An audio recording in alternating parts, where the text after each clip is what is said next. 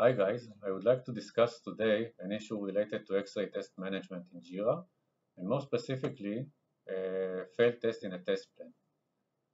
So let's say that I have a test plan, I have 15 tests, and I have two test executions. Some of the tests failed, some passed. So I got a new version of the product with improvement, and the test now should pass.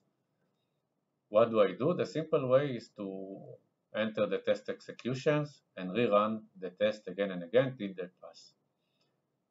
The major disadvantage with this solution is that we don't know the real status of the version, because in the end, most of the tests, if not all, will be on pass, and we will not know if we have a good version, bad version, and if it is a bad version, we will not analyze the root cause and will not create new processes to improve.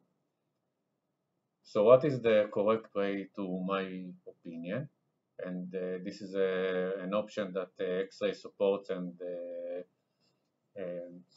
give tools to do it, is to create a new test execution with status and choose only the failed test. Now, this is the most easiest solution, and there is no problem with this solution. But you will have all the failed tests from all test execution in one new test execution that will get automatically the name of the test plan.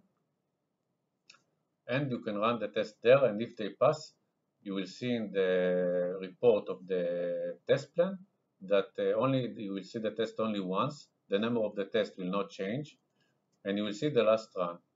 So the test plan will show eventually all the past tests. But the test executions, on the other hand, will have the history of the failed test. Another solution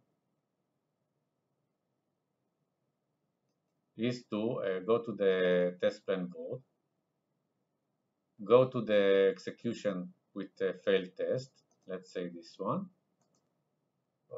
right click and choose create test execution. Here you also can choose which test you want to take from this tree.